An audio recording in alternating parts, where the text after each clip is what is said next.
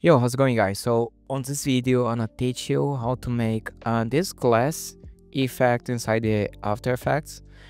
It's a piece of cake to make it, I promise. And if you're interested, the project is in my editor's pack as well as the other previous projects. So yeah, let's go. First I'm gonna create a new composition, so those right here are my settings. Just click OK, and I'm gonna copy the background. Okay, that's pretty good. And first I'm gonna click right here, select the rectangle tool, holding shift. I'm gonna make a rectangle, something like this. Control Alt Home, Control Home. I'm gonna increase the roundness, and okay, that's pretty good. I'm gonna click right here. So this shape layer are gonna turn in the adjustment layer. And the first effect I'm gonna add is the tint effect.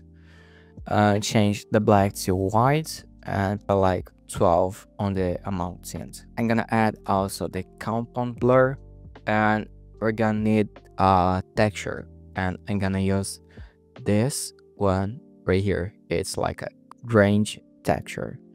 I'm gonna put like right here. I'm gonna hide it.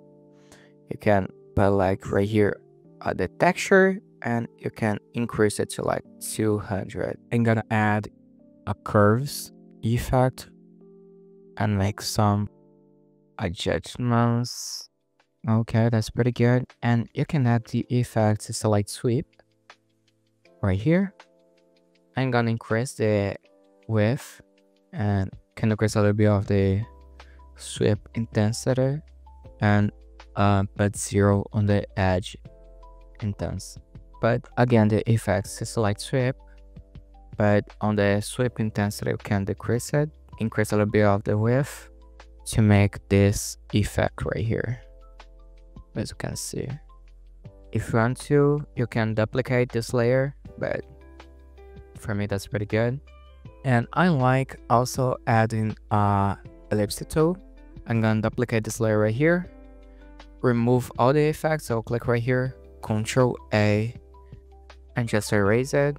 Okay, but this right here, go to city modes, click right here and select the don't forget to remove this option right here, and just select the rectangle tool.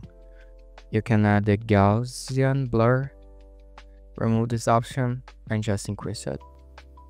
You can change a little bit of the color, and you can duplicate this layer again and just put like right here, change a little bit of the color. And as you can see, it's done and it's perfect. I really like it. You can decrease a little bit of the compound blur also to make like the texture less prominent, less visible, you know. And if you want to, you can invert the blur right here, and the blur, it's gonna be inverted, and it's gonna make this effect right here. So I really hope you like it. Please check my editor's pack, it's really worth it. Thank you so much, guys, and have a good one.